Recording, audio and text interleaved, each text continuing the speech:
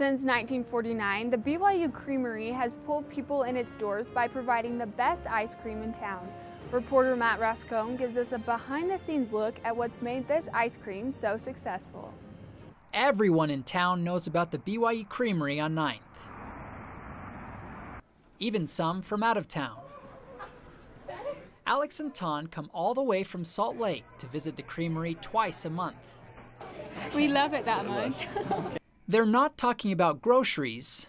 I don't know, it's just like it has a different taste, you know, than other places. So, and it's cheap too. So. Like most customers, they come for the famous Ice cream!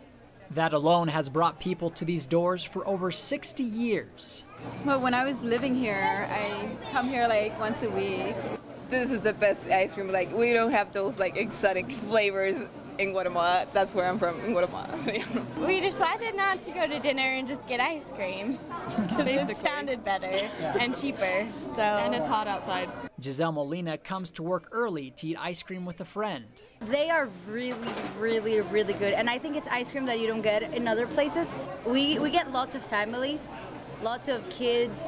Right now, the EFY every day at 3:30. Oh yeah, big groups. She loves to see the customers' reaction after trying Graham Canyon. Everybody goes, wow. Everybody likes it. But there's more than meets the eye and tongue at the Creamery on 9th. This is where the magic happens. Come on in. From the church's dairy farm, milk and cream is transported to these 2,000 to 3,000 gallon tanks. It's mixed with base ingredients. So this is like a blender that mixes the dry ingredients in really well. That's a blender? My gosh, it's huge. Okay. Pasteurized and homogenized. It starts out cold, goes through, gets hot, comes back through, and it's cold by the time it goes back through again. The remainder of the ingredients are added. We call those the flavor tanks. That's where we add the different flavors like strawberry or mint or whatever the flavor might be.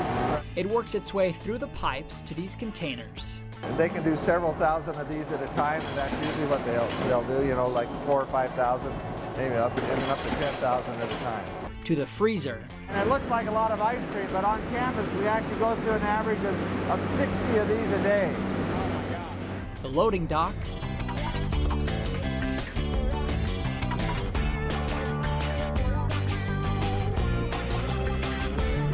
Until finally, it ends up at the Creamery on 9th. Can I get the Grand Canyon, please? And into your belly. With its original recipes and plenty of flavors to choose from. Graham Canyon. Graham Canyon? Yeah. Okay. Or earnestly chocolate or raspberry and cream cheese. I like pistachio or Borrego, but their place, the pistachio here is even better. Best ice cream ever. Really? Yeah, I love the Grand Canyon. It's really Rocky good. Road is my favorite. My favorite is earnestly chocolate. I always get it every time I come. The BYU Creamery provides the best ice cream around. I don't know, it's just very yummy. Like, I don't know how to describe it. It's just like really good. Yummy enough to keep Alex and Ton visiting. I love ice cream, and chocolate ice cream's the best. For years to come.